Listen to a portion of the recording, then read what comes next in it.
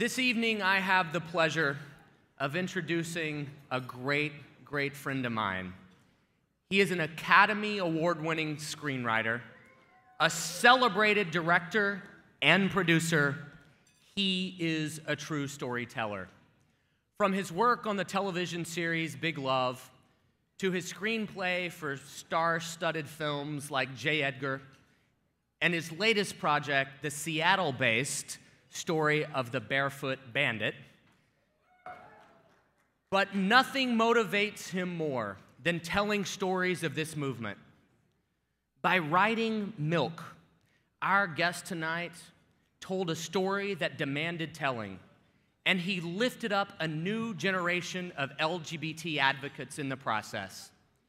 Even in the wake of Milk's incredible success, even with all the awards and new opportunities it brought, his success only intensified his commitment to fighting for equality. I came to know him best in the months following the passage of Proposition 8 in 2008. At first, we shared our disappointment and perhaps a bit of depression, but that disappointment quickly gave way to a drive to do something about it. We worked together to set up the American Foundation for Equal Rights and began the years-long process of challenging Prop 8 in the federal courts. That case now stands before the United States Supreme Court.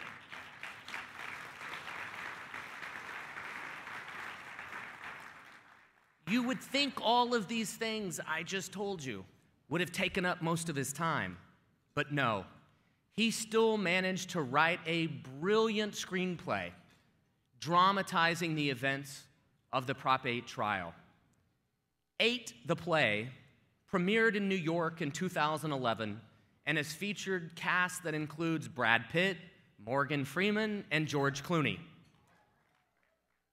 He's an inspiration to me, he's an inspiration to our movement, and he's never stopped telling our story. Let's take a look at those great moments from Lance's career in activism. I want to introduce the author of tonight's play. You all know him, Dustin Lance Black. Come on up.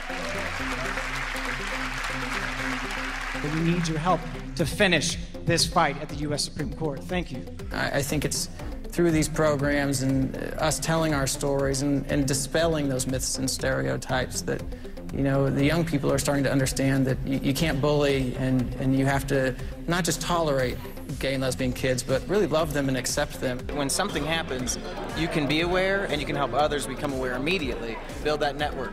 You need to make sure that if you hear something, you can send it to your network and that you're in a network so that you'll know everything that's going on. Because, man, we need the youth movement.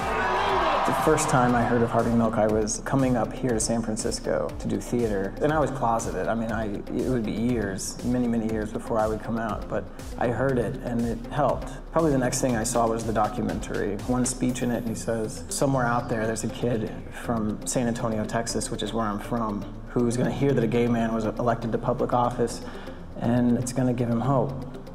And I just remember losing it. You know, I just broke down crying because, you know, I was very much that kid.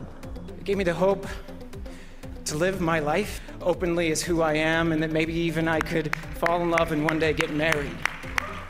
To all of the gay and lesbian kids out there tonight who have been told that they are less than by their churches, or by the government, or by their families, that you are beautiful, wonderful creatures of value, and that no matter what anyone tells you, God does love you, and that very soon, I promise you, you will have equal rights federally across this great nation of ours. You know, it's not just the teasing and the direct violence, it's also being in a school where you hear, you know, gay being thrown around as like a derogatory adjective. And that's very common. It's very common that LGBT kids just might not want to stick out. They might not want to excel. Now is the time for the LGBT movement to follow in the footsteps of every successful civil rights movement in this great nation's history, and to finally, at last, name our dream. Because if we want our freedom, we must be strong enough to fight for it. We must be strong enough to lay our bodies on the line when necessary and to make our voices heard. There is no longer any doubt in my heart that in our lifetimes, our dream will be reality and we will be free.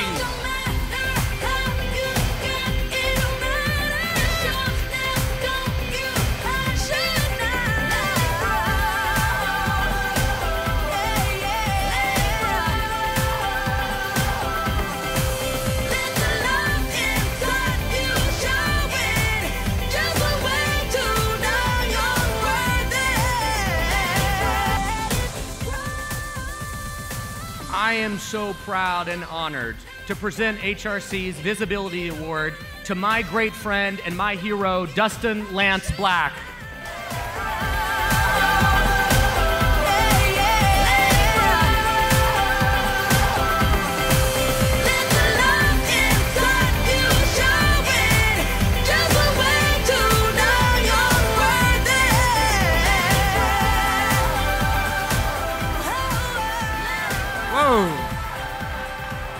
Wow.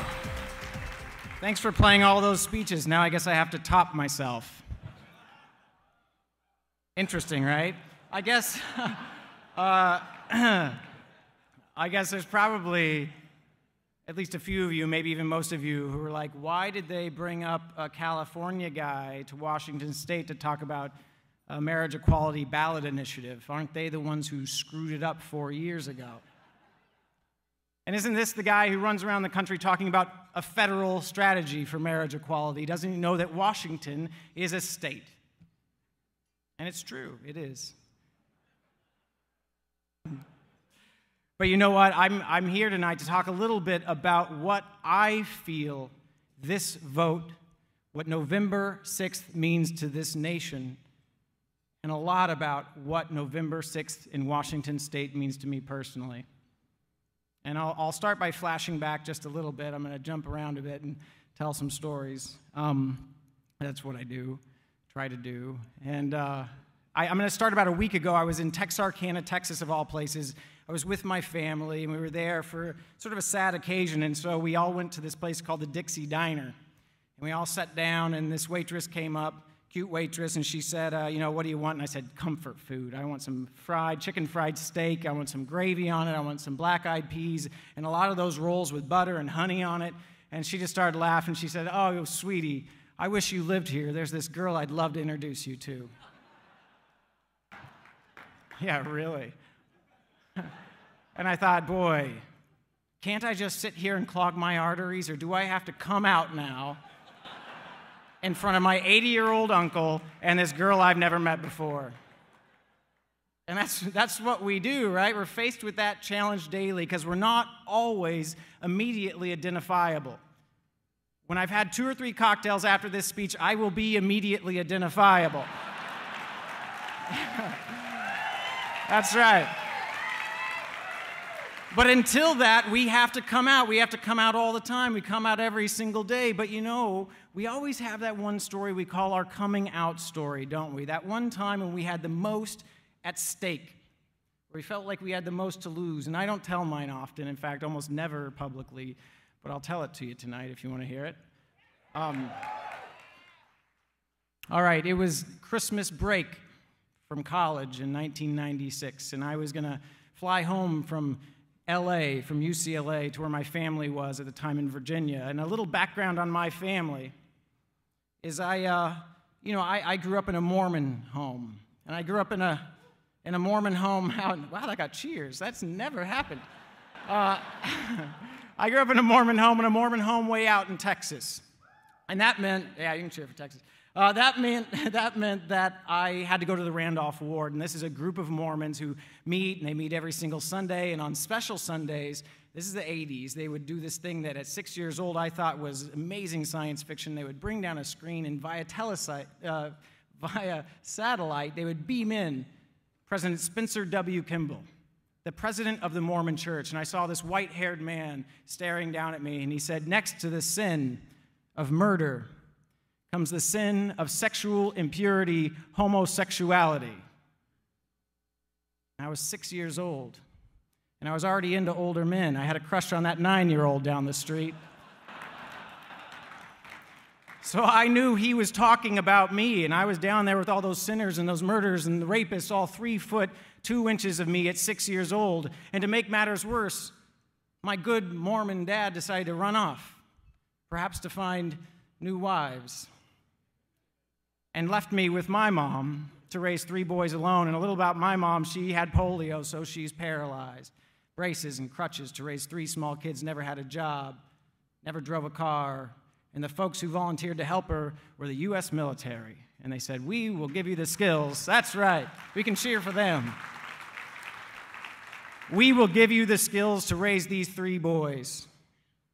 And they did, but all of a sudden, my home was a Mormon military home out in Texas. Not the most accepting home, not the place to come out. So flash forward to 1996, and I'm on this plane, buckled up in the plane, ready to go home.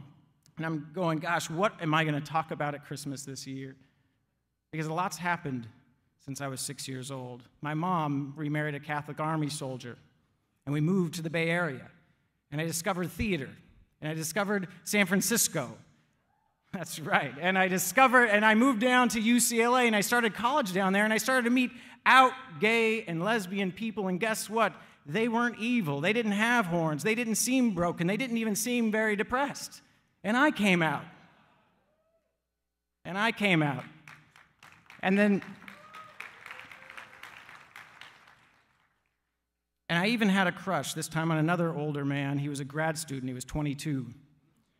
And I was thinking about him as the plane landed, and I hadn't figured out what I'm going to talk about with my mom. And my stepdad picks me up from the airport in Washington, D.C., to drive through the woods down to Virginia, where my family was now. And I see my mom at the door, and she greets me with a giant hug, and all I'm thinking is, boy, I wonder if she would hug me if she knew who I really was.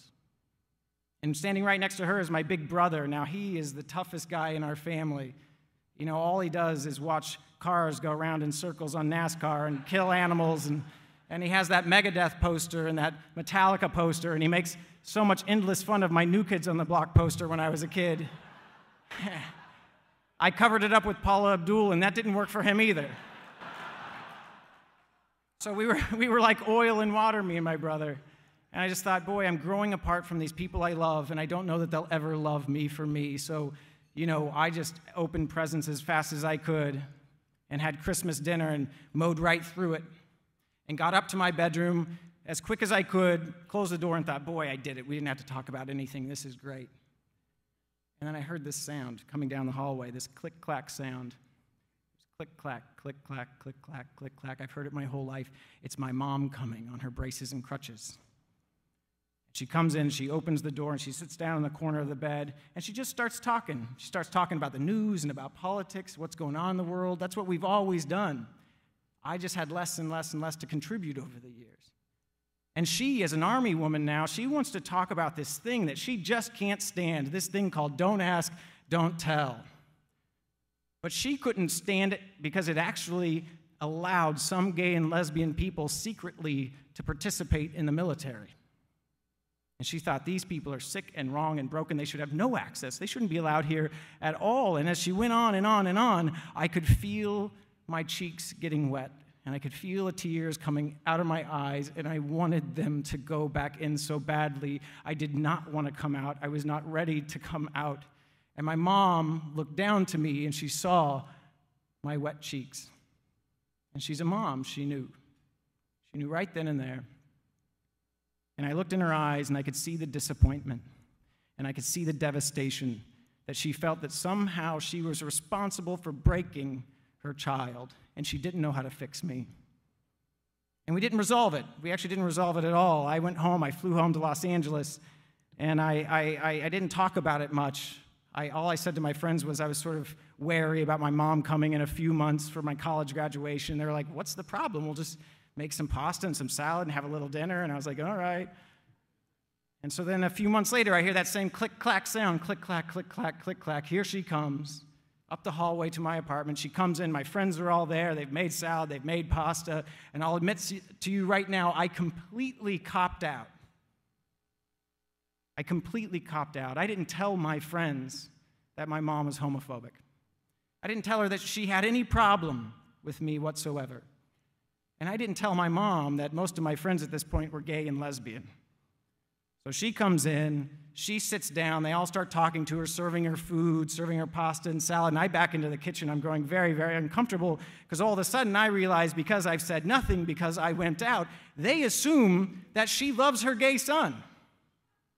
And they all start swarming around her because she's like a saint. This is pre-Ellen, pre-Will and Grace. They're like, my God, she accepted her gay son. What a wonderful woman. I'm going to tell her my story. And they started to share their stories of coming out. They started to share their stories of feeling less than where they're from.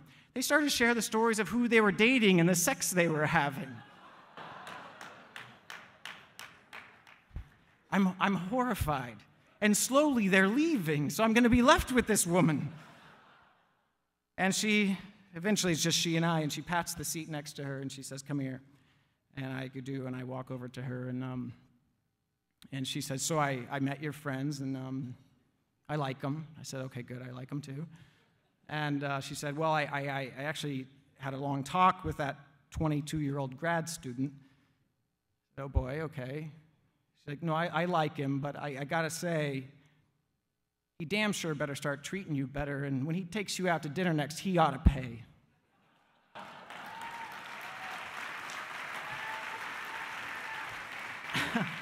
And I felt a light inside of me I had never felt before in my entire life. I felt so empowered. I felt so strong, and as she wrapped her arms around me for the very first time in my life, I knew she loved me for me, and that change happened in one night because she met actual gay and lesbian people, and she heard the details of their stories and of their struggle. And in one night, it dispelled the lies and the myths that she had heard for years, for decades, for generations in the military, in the South, and in the Mormon church. They vanished. She loved her gay son and understood gay and lesbian people. And I left that day. And I graduated, and I said, boy, if that's the power of our stories, that's what I'm dedicating my life to, is to telling gay and lesbian stories.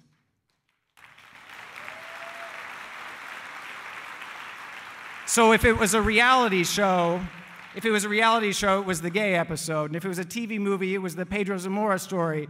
And within 10 years, I was actually getting to tell the story of my great hero, Harvey Milk.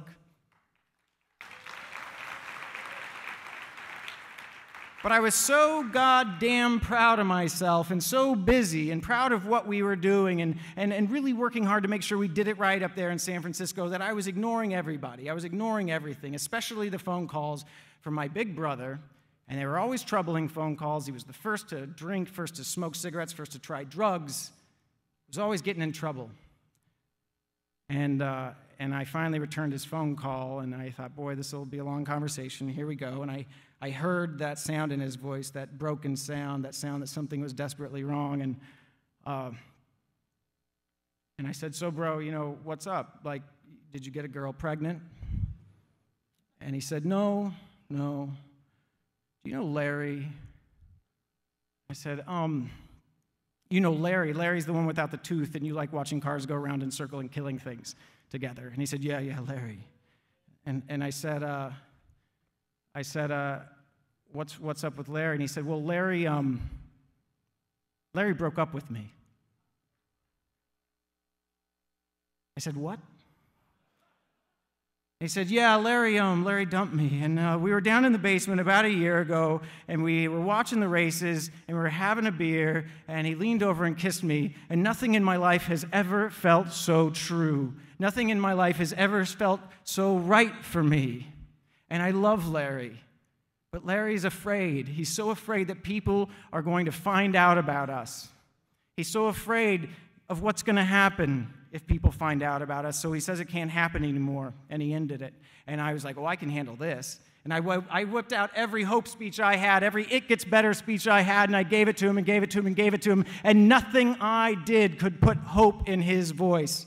Nothing I did could give him that sense of liberation that I felt. And I felt like such a fool. Of course, I felt liberated. I came out in California. I came out in a state where I know I won't lose my job. I know I won't lose my home. And because of that, people are coming out. And people are dispelling the myths and the stereotypes, and I did have a support structure. He grew up in Texas and lived in Virginia, where they put the fear of God in you, that if you come out, you could lose your job, you could lose your home, and you most certainly will bring shame to your family. They have a lot to actually lose there, and they have a right to feel afraid. So a few months later, I had the great honor of getting up on a very big stage at the Oscars, and I took that opportunity to say something. I said, you know what, I think it is time that the gay and lesbian movement start acting like a real civil rights movement, and that we take our fight to the federal government so that our wins in California and soon Washington will apply to my big brother.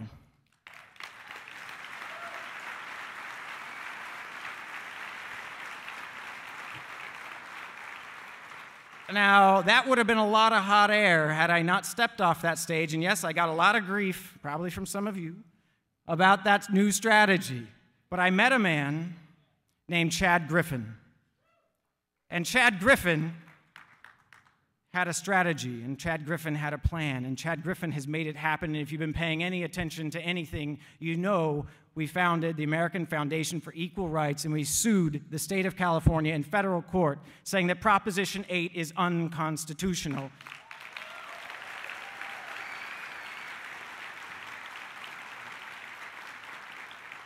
And if you've been paying any attention, you know we've been winning. And you know that just a few months ago, we won again at the Ninth Circuit Court of Appeals. And they upheld the decision at the district court saying that gay and lesbian people deserve this fundamental right of recognition of this most basic, this very important relationship.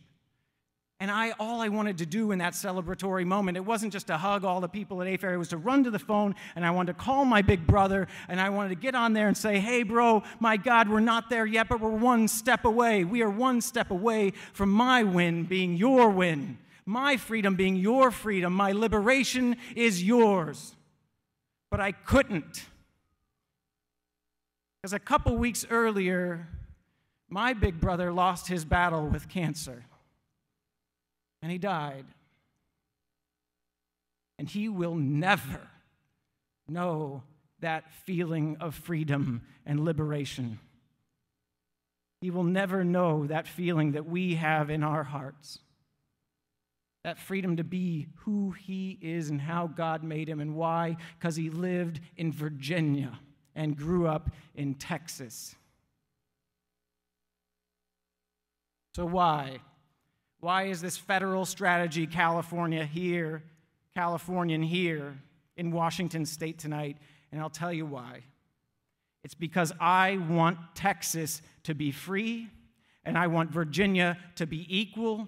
And if that is going to happen, Washington State has got to send a resounding message to this nation on November 6th.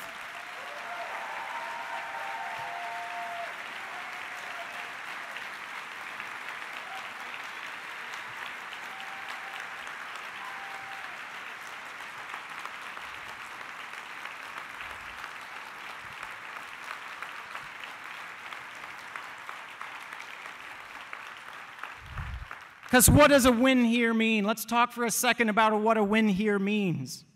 When you win here, and you will on November 6th, you are sending a message to every single LGBT young person across this nation. And thanks to your support of HRC and the groundbreaking teen study, we know some sad truths. 63% of young LGBT people across this nation say they know they're going to have to leave their home and leave their hometown if they're ever going to experience happiness. And that's criminal. We know that LGBT young people are 9 times more likely to attempt suicide than their straight brothers and sisters. And that's wrong. But when you win on November 6th, that means that all of these young LGBT people are going to wake up on the 7th, and guess what? They're going to log onto Facebook, they're going to look at CNN, they're going to look at their parents' paper, and it's going to say, Washington State voters believe in equality for all. That Their young lives matter. Their young love matters. Their future families matter and will be protected and respected. And it'll give them hope that there's a place they can go one day. But it'll give a whole lot of others the hope and the inspiration they need to stay in their hometown and fight and replicate what it is you're about to do here. But that's not the only message that's being sent. It's not just to the LGBT young people. There's another group of people who are watching this ballot measure closely. And they're in Washington, D.C., and they are called the U.S. Supreme Court Justices. Now, these justices, they do not live in a bubble. They read the newspapers. They watch the news. And I guarantee you they're paying particularly close attention to this race. Because, yeah, you know what? They don't want to be 10 steps ahead. They want to be maybe 2 steps ahead. What they never want, ever, is to be behind the arc of history again. They do not want to be left behind the will of the people of this nation again when it comes to equality. They've seen that dark day in that court. So what matters isn't just the win, because I know you're going to get the win. What matters is also the percentage of the win. What matters, every single percentage point you win by here matters. Every single vote you get here matters. Every single percentage point and vote changes the narrative of this nation. And how do you get it? And how do you get those percentage points? And how do you get those votes? I hope I've given you one little example of it here. You never underestimate the power of your personal story. And you get out there over the next 51 days and you tell your personal story. You tell it to your friends. You tell it to your coworkers. You tell it to the people you meet on the street. And by God, you tell it to that waitress who comes up to you and says, "I've got a cute girl for you to meet." Because you can't just win here in Washington State on November 6th. I want you to win resoundingly. I want you to send a message of freedom to this entire nation. And why? Why? Because it is time we stop leaving any of our brothers and sisters behind. No more brothers and sisters from Utah to Texas to Virginia will ever be left behind again. So get out there and tell your personal stories and win this thing resoundingly on November 6th. Thank you very much. As the biggest hurdle to gay marriage.